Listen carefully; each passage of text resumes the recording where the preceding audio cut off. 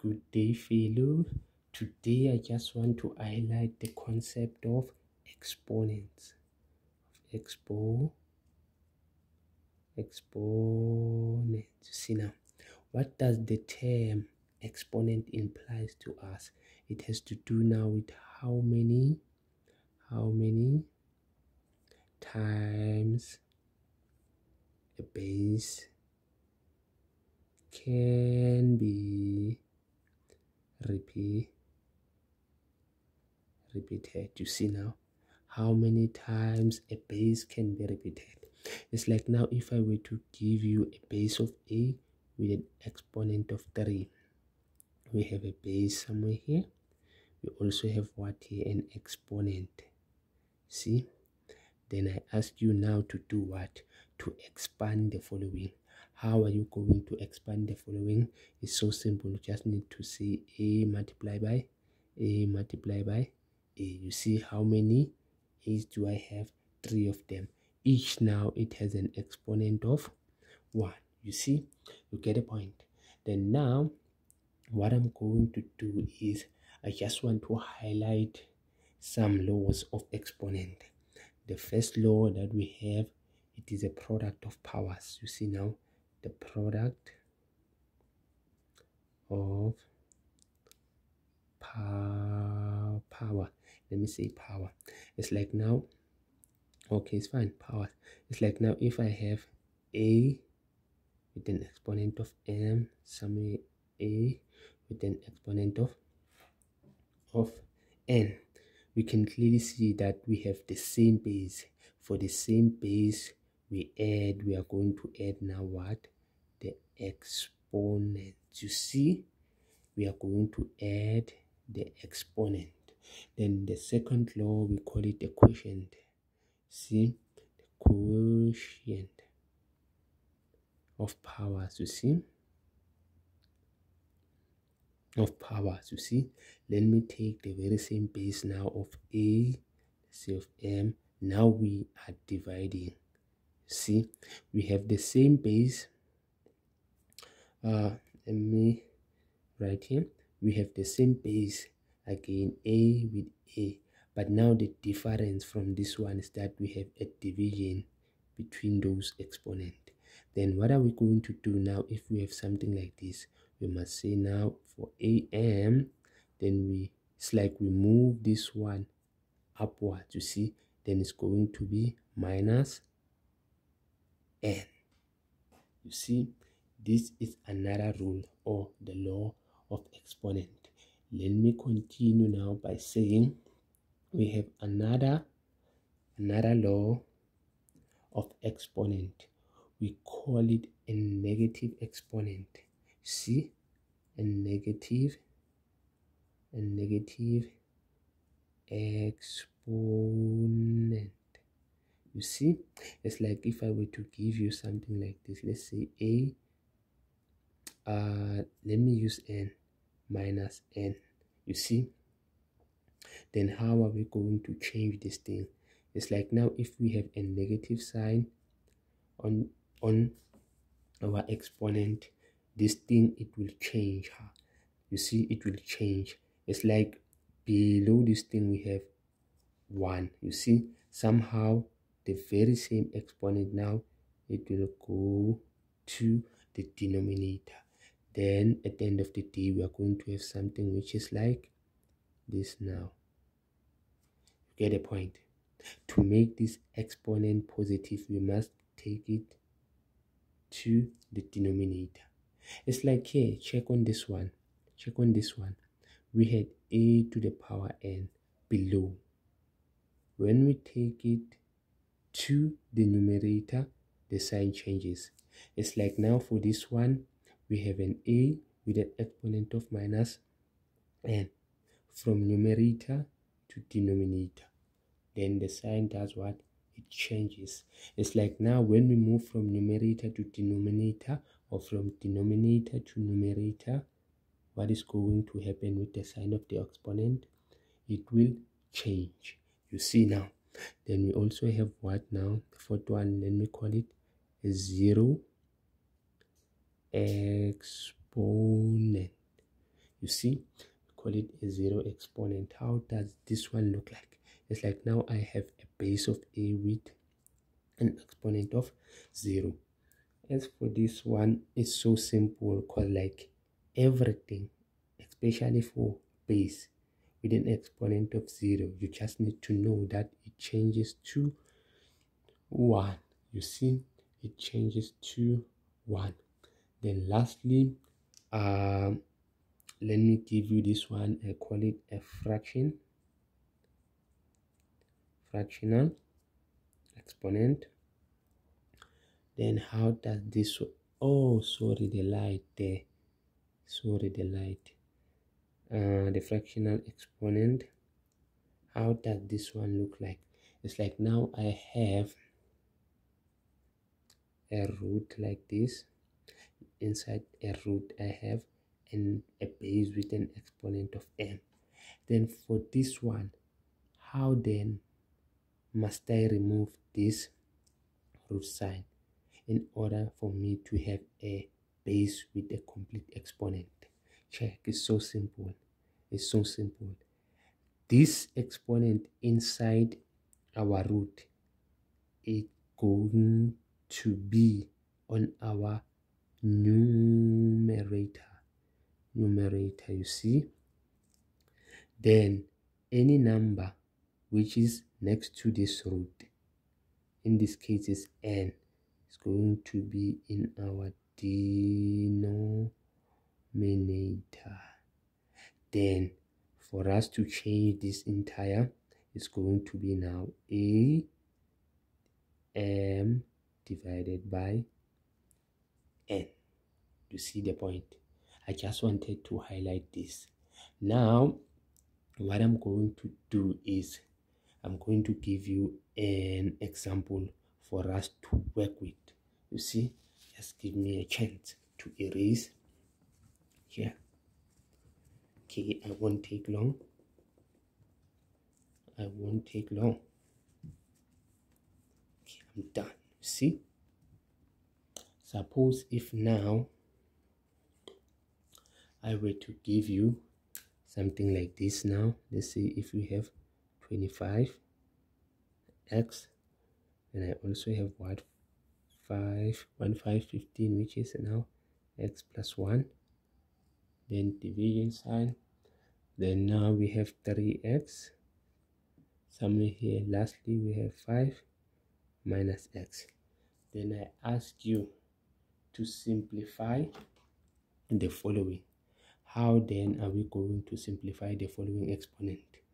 Firstly, we must make sure that all of our base, they are the prime factors. You see, then now we have 25. We must change this 25 to the prime base. You see, you can use your calculator by saying now 25 equal sign, then press shift fact. You see, it's going to be 5 squared, then put your minus x. We also have 15. See, 15 equal sign, shift fact, we get 3 multiplied by 5. 3 multiplied by multiplication there, x plus 1. Then we divide by 3x, we have 3 minus 5. Then okay, let us simplify. It's like now I have to say 2 multiplied by negative x. I'm going to get 5 minus 2x. You see? Then I have 3 and also 5. Each has an exponent of 1. Don't forget that. You see? Then let me solve. Now I have this expression outside. Oh, let me just say this exponent outside this bracket. Then I'm going to multiply 1 with x. I get 1x.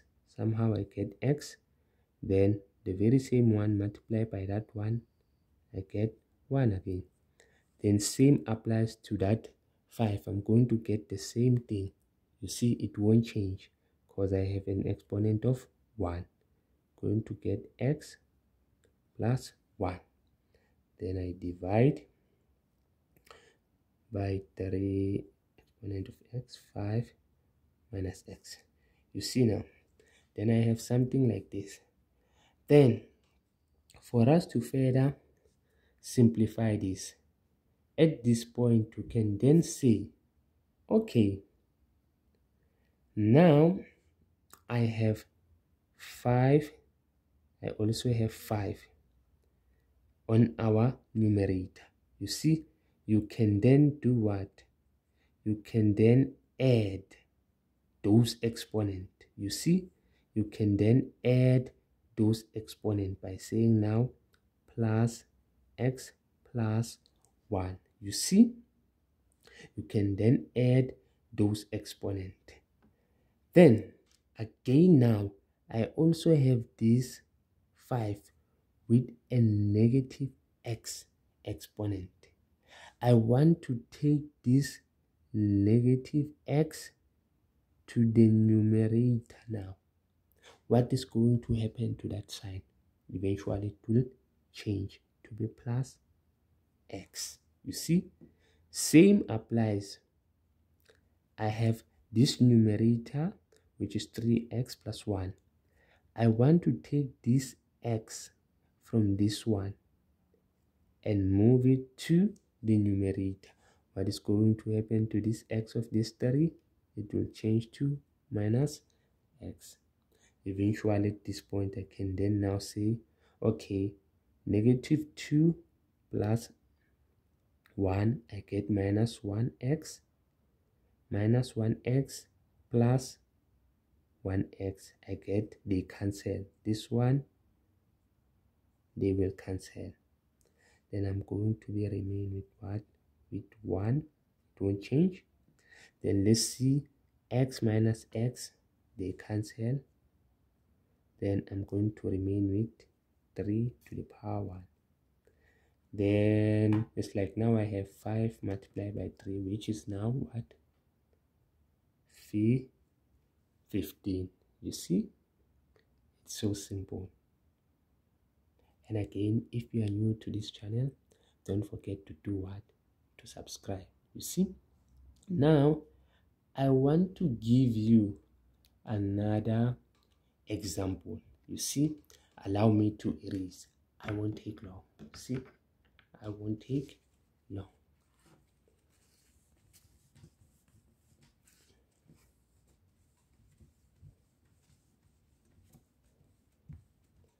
Okay, almost done. Then now, the example that I'm going to give you now is this one. Let's look at this example. Suppose if I have 5x with 5x minus 2, then I divide everything by 2 multiplied by 5.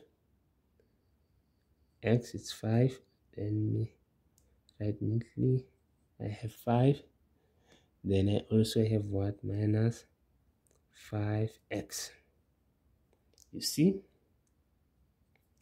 Then now, how then I am going to answer this question? It's so simple. When you come across this expression of exponent, whereby in between those numbers you have either a positive or a negative, like in this case we have negative both. In some cases you have a positive sign. The first thing that you must do is to rewrite the exponents, those with two, let me say binomial of exponent. You see, like this one, you must rewrite them in such a way that each have a monomial. You see, check. It's like now another way of writing 5 minus 2, sorry, 5x minus 2. I can write this entire in this format by saying now I have 5 minus 2. You see, we must split it like this. You see, This and this is one and the same thing. You see? Let us split it now. We have 5x minus 5x. Then I have 5 minus 2. Then somewhere I have 2, 5x have minus 5x. You see? If you can look carefully on this given expression, 5 to the power x, it appears like many times. You see? Another way to make things much easier for you, you can then just say let 5x be equals to k. Where you see 5x, put k. See? Where you see 5x, put k. We have this one, which is going to be 5 minus 2. You get 1 over 25. See? Then this side we have 2. Where you see 5 to the power x, you put place k minus k. You see? Let us factor out this k now. We are going to get something which is like this now. K 1 for this one minus, I take out k, going to remain with 1 over 25. Then I take out k this side, remain with 2 minus 1. K and k cancel. Then at this point you can then use what? Your calculator. You see? It's like now I have 1 minus 1 over 25. I get 24 over 25. 2 minus 1, I get 1. At the end of the day, this is going to be what now? My answer. You see? That's it. Thank you.